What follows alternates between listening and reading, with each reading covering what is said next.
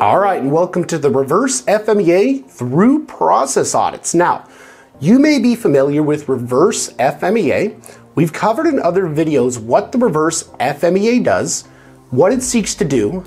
In this video, we're going to take a look at getting some economy in terms of not doing multiple things, but doing one thing and meeting the needs of the reverse FMEA.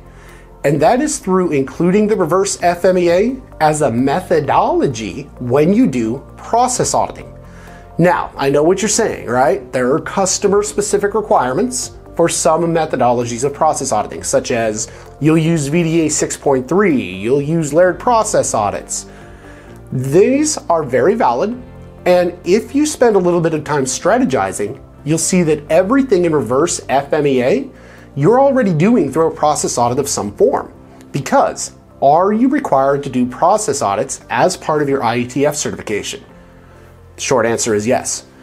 The second thing, does the process audit require you to bring the FMEA in as part of your risk-based planning on process audits?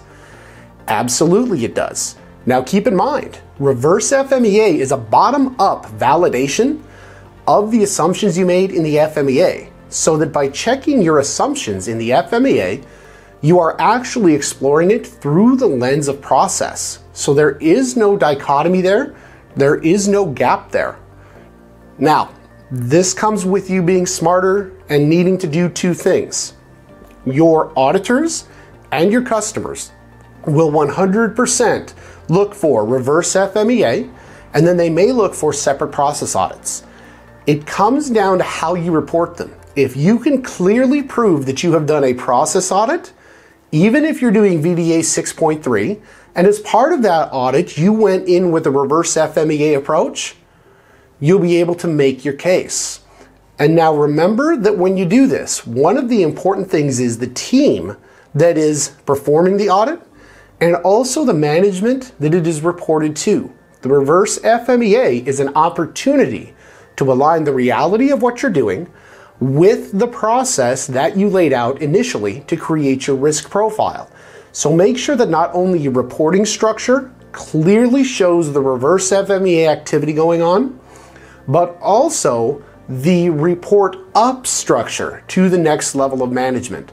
So the action items coming out, which probably should be the action items in your process audit, need to clearly show the process items being driven from the reverse FMEA activity.